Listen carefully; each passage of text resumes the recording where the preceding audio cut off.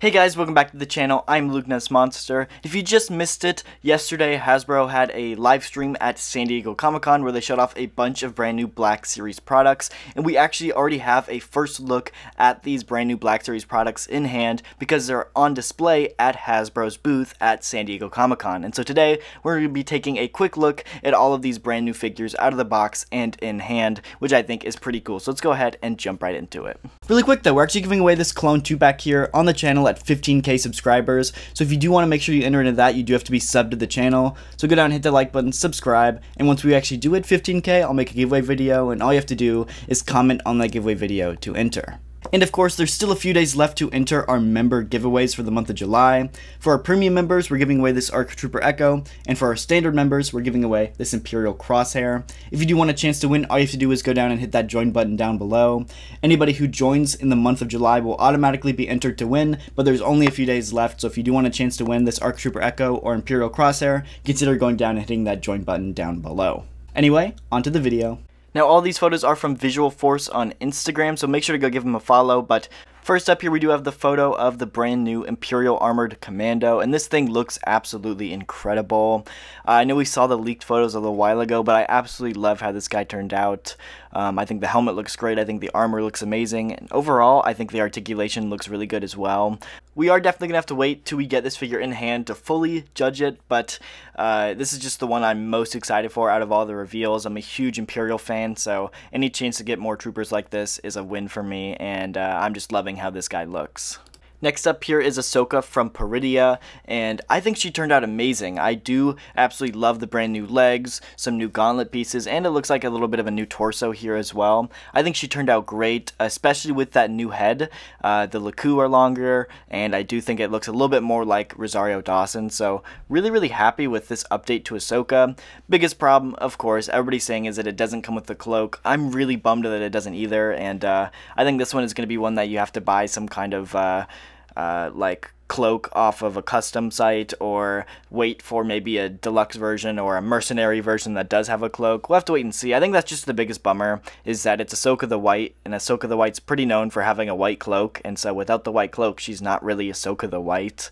And so it's a little bit disappointing, but I do think all the sculpting and molding that went into this figure does look incredible, so we'll have to wait and see, but I do think it looks good. Next up here, we do have two figures in this image. On the left, we have Dedra Meero, and I think she looks really dang good. It does look like she's on the Tala base body, which is alright. I mean, it's what we kind of expected. We're getting another female officer, so it fits that pretty well.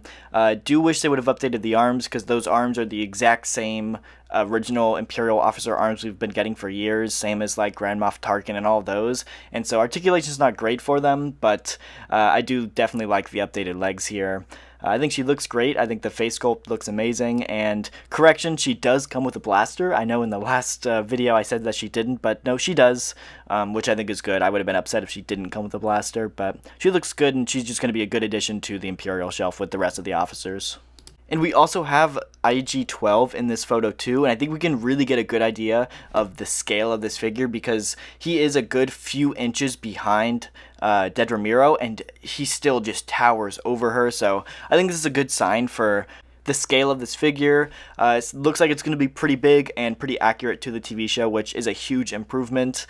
Now, IG-12 is not my favorite version of this character that we've seen, but I'm really hoping they decide to do an updated IG-11 or IG-88 using this new base body, so we'll have to wait and see. I think it'll be pretty easy for them to do, and I know they don't normally put a lot of this sculpting into this kind of stuff if they don't plan on reusing it, so we'll have to wait and see, but fingers crossed. I do expect them to reuse it, and I do really like the scale of this figure, because seeing it being like much bigger is a huge improvement compared to the previous one, and I'm just hoping that they fix the balance issues with it too, because the original one cannot stand up to save its life, so we'll have to wait and see, but I'm excited for this one. I know when this thing was first revealed, I was a little nervous about the price. It's going to be a $33.99 figure, so, you know, the pretty typical deluxe price these days, but I was a little bit worried about that, but after seeing the scale, I think that is going to be a pretty fair price, so overall, I think I'm happy with it. Next up here, we do have some of the Acolyte figures and Andor. Starting off at the left side, we do have Venestra, and I just don't think I really like this figure that much. I'm kind of on the fence. I like getting as many Jedi as we can in the line, but she's got that like traffic cone skirt going on, and I just kind of wish she would have been in her Jedi robes rather than this outfit. I know this is the outfit she primarily wears, but I think I would have preferred them to use the Jedi robes for her instead. I think that's just more of what I'm looking for out of the Acolyte line. I think I'm just using it to get cool looking Jedi figures, and this one is just not really my favorite. I know a lot of people love the character. I know she's from some of the High Republic books, and so if you like her, you do you. It's just not really kind of my thing, and I'm not a huge fan of how this figure looks, but if she goes on clearance, I'll probably pick her up just to put with the rest of my Acolyte figures, but I just kind of wish she was in her Jedi robes. That's really just me personally, though. Next up, we do have Basil from the Acolyte, and this is another one that I just really could care less about, too. Again, I think he's a cool character, and if you like him, feel free to pick him up. I won't stop you, but, you know, again, just not my favorite character from the Acolyte. I think I prefer Jedi from the show, and especially for a figure this small, I have a hard time paying full price for it, but I know a lot of people like the character, so you do you, but it's just not really my thing.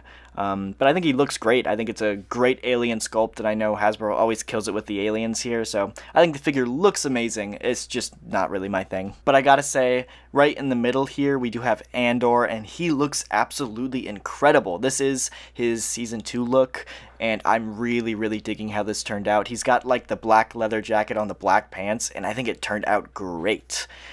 This is probably my favorite version of Andor we've gotten so far.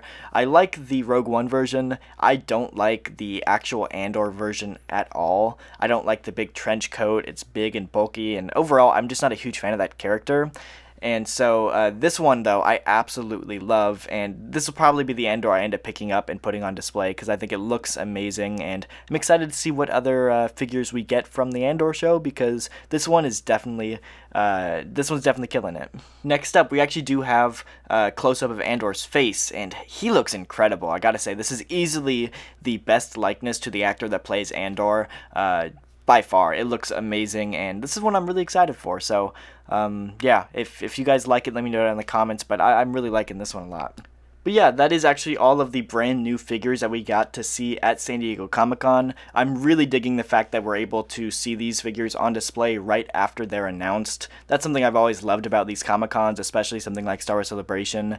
And I'm just really glad they do it because it gives us a great representation of what these figures are going to look like on the shelf before you actually have to go out and pre-order them. So really happy with these. All of these figures I believe are up for pre-order except for Dead Ramiro and Ahsoka, which are weird. I believe they said that they are not going up for pre-order. They're just going to show up in stores. So we'll have to wait and see, so I'll definitely keep you guys updated on any Black Series news, so hit that sub button so you don't miss out, but that is going to do it for this video. If you did enjoy, hit the like button, subscribe, and I'll see you guys in the next one. Thank you so much for watching.